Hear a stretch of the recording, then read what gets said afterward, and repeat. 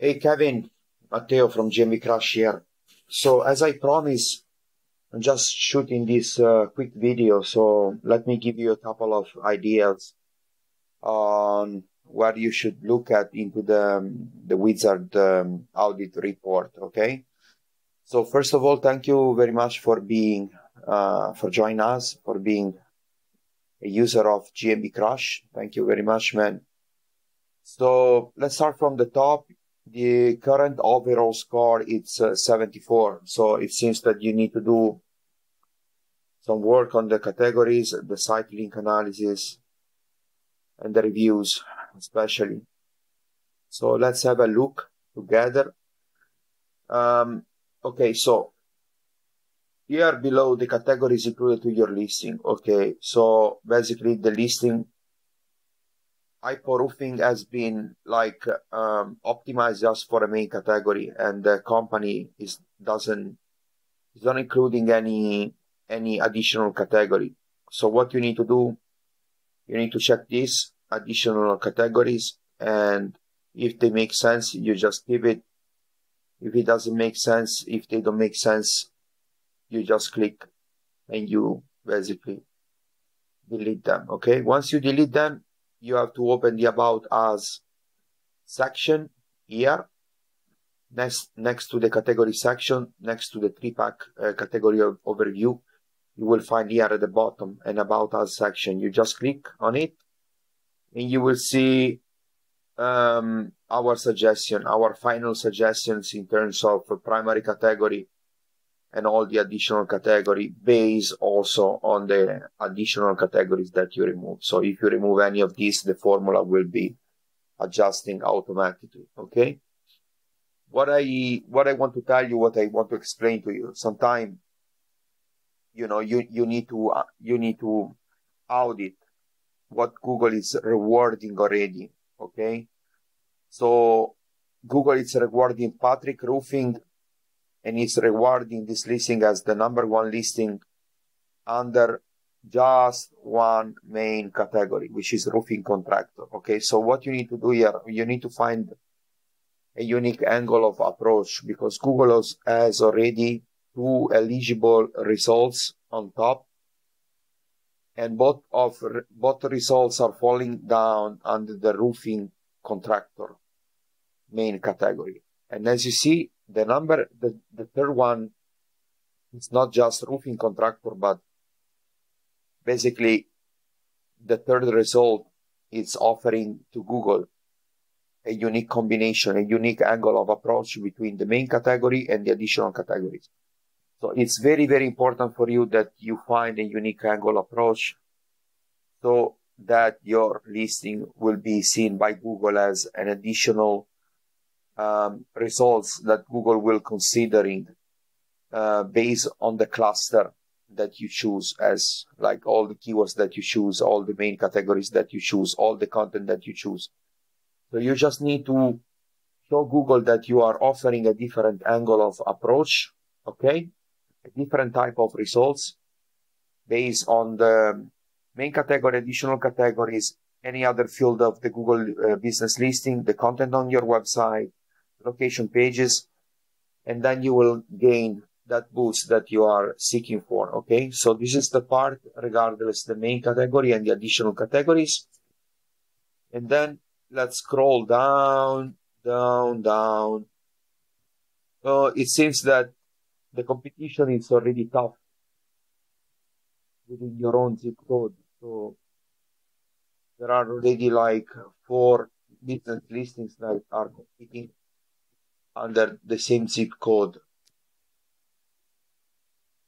3232935. Okay, so it's like you already got like a medium level of competition in this zip code. Okay, so you need, what I suggest you by this is start looking at the competition locally.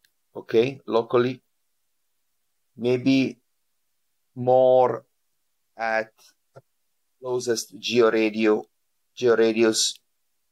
next to your main location, because if you start to get already 4 to 5 difficulty score within the same zip code as the business listing, I also recommend you to check out more at micro level what the competitors are doing close to your location, okay?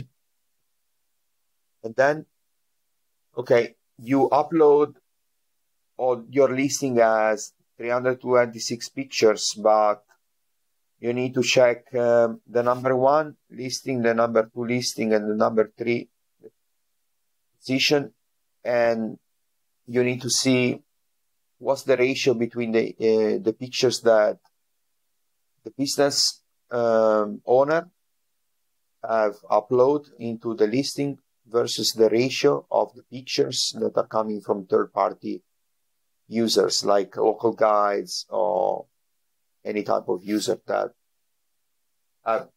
upload like several pictures into it. So you need to find the ratio. Even because you add a lot of pictures, it doesn't mean that you know, you can be competitive in terms of total photos just because of that. You need to audit the number 1, 2, and 3 and see what's the ratio between the amount of pictures that are being uploaded by the owner of the listing versus third-party users, okay, like so local guides, customers. Okay, so you need to manually audit this. You are, you know, in the last 90 days, it seems that your average posting is like every 45 days. So 23 September. Okay, so I really recommend you, like, number 1, posting more often. Number 2, you are not using enough content. You should use at least 220 to 225 words, because if you just post a little bit of content into the business post, the post will likely not be indexing. And if the posts are not indexing, you will not get the SEO juice that you want. So you need to use much more content. You need to structure the content like a title. In this ad title, you just fit your main keyword. Then you add content. And then this is just an example, okay? Then you link back to the website. You link back to the share URL of the business listing. You link back to a review. And you link back to the business site, because every post that you publish will be also collected into the business site. So we just pass, you know, we just gain an additional contextual link back to the business site as well. Okay. So, you know, if you post like 50 words, 100 words, it doesn't make any sense. And you just need to avoid of using the same pictures all the times. If you use just a little bit of content, the posts are not indexing. And you're just using the learn more. Let me see. You need also to link back to the location pages and to the main domain name. So I even see that you are not even like linking to back to the website in some posts. You are not even linking back to a previous post. So what I recommend you here, you can also alternate linking back to your website. You see, both linking back to the share URL and linking back to a previous post. So this post is linking back to this post, and this post linking back to this post. So we create a daisy chain, okay?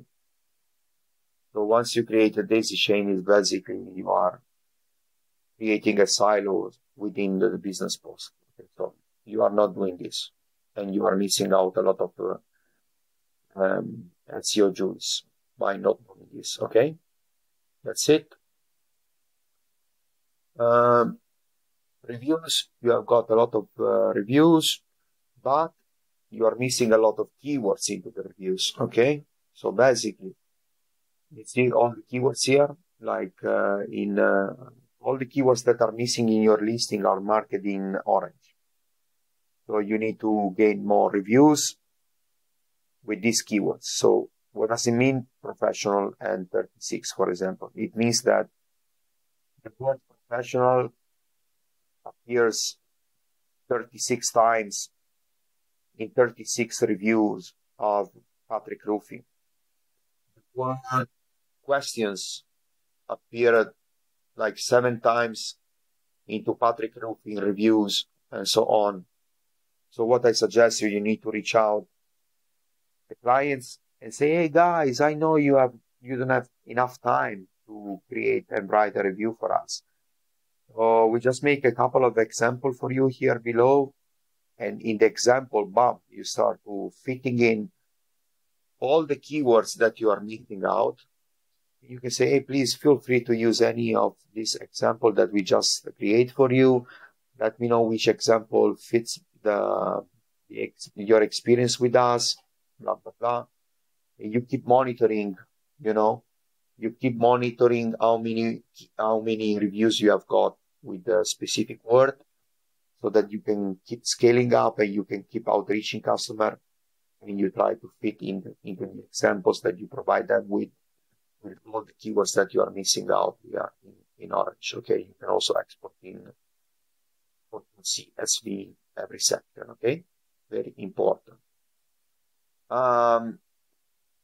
Here what I recommend you is like, the description is not impacting directly the ranking, but it's impacting indirectly to the ranking, because based on the content into the description, you will likely get more or less clicks. And every time you get a clicks, it's an engagement signal in front of Google Eyes. So I really recommend you to also strongly optimize the GMB description.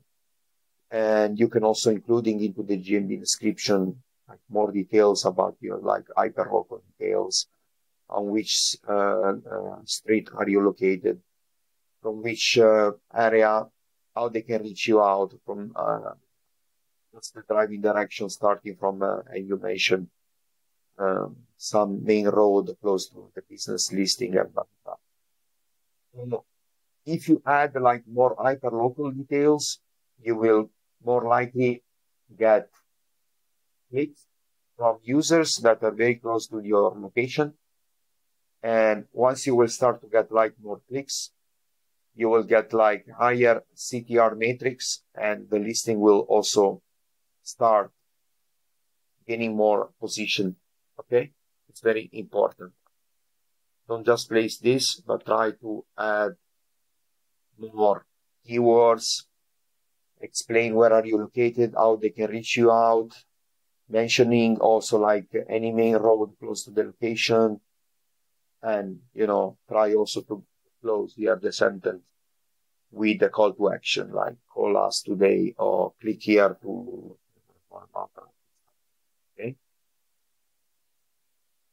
Okay, here the website has a great score. What I recommend you is like you need to work a little bit on the speed, because here we are measuring the on-page speed in milliseconds. Okay, so John Roofing seems the fastest one. You are the second one. Patrick is the third one, and Ralph Comparator Roofing is the slowest one. Okay, so I recommend you to improving the speed here of the website. Number of indexed pages are good, but I will also check if you are interlinking the pages properly, if you are building location pages in a proper way. Okay, it's very, very important. Your backlink profile also seems to be good, so no problem on that. And that's it. Okay, I already gave you a lot of good advices. And if you have any question, please let me know. Sorry for my voice. I got COVID the last week, so I'm still like a little bit sick. Okay, man. Thank you so much. Let's talk soon.